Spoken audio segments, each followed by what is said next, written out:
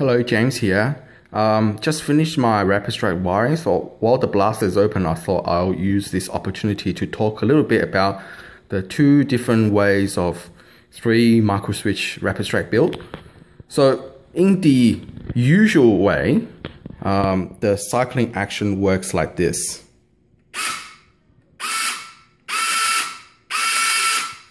So as you can see, it cycles very cleanly and the pusher is fully retracted when you let go of the trigger. And the way it achieves that is here, this microswitch for the main trigger.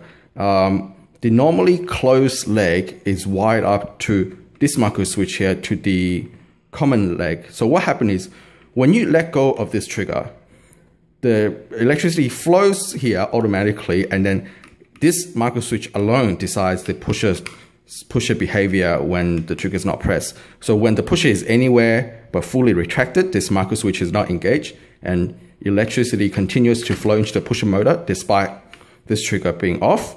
But when it is fully retracted and engages the microswitch, it dynamically breaks the motor, and then the pusher stops here.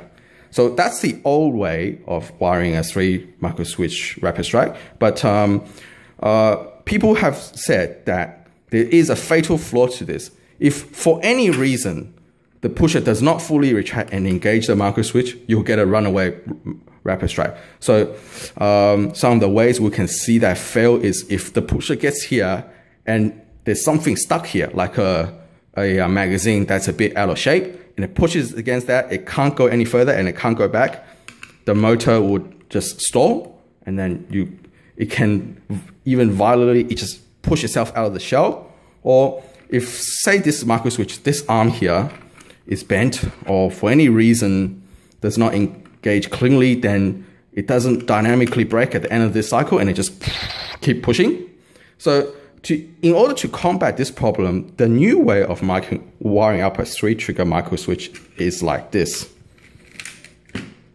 Okay, so if you look at how it behaves now,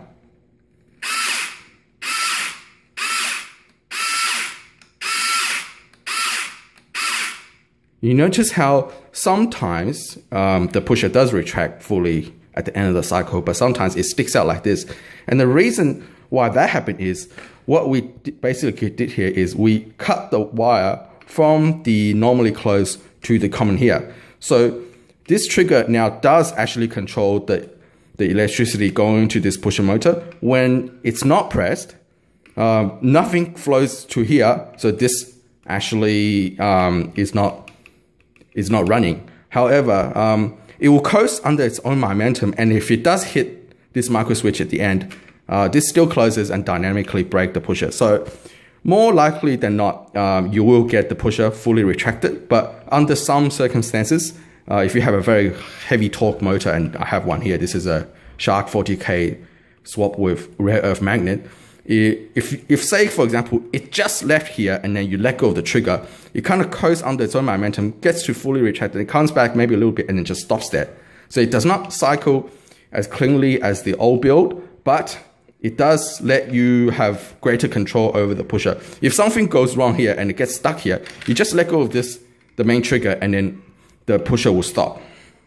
So I did not know which behavior I prefer while I was building this, so I rigged up this little switch inside so I can toggle between the 2 behavior, and I think I'll go for the old way. Thank you for watching.